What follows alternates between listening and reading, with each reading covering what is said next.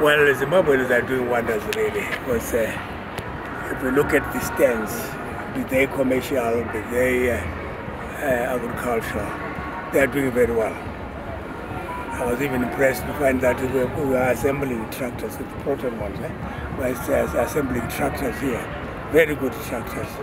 And I saw some that I loved, which are very good for citrus, because I'm into orchards. So they are doing very well. And from the animals, the cattle, they are also good. They are of good quality, better than what I saw last year. So Zimbabweans are doing very good. They are contributing towards our vision 2030. I think by come 2030, which is 6 years from now, will be much better than what we are doing. Honorable Vice President, you also taught the ZANU-PF stand. We now see ZANU-PF as a party, is the party that won for independence for Zimbabwe. Now they are being configured towards the economic side. What exactly is, do you want to take the party to?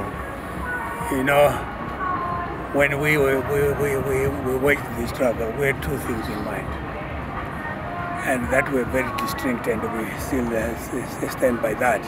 The first thing was political emancipation, which was independence, political independence, or self-determination. That's what we wanted. But we knew that after that we were going to have an economic struggle, which is what we are getting into now.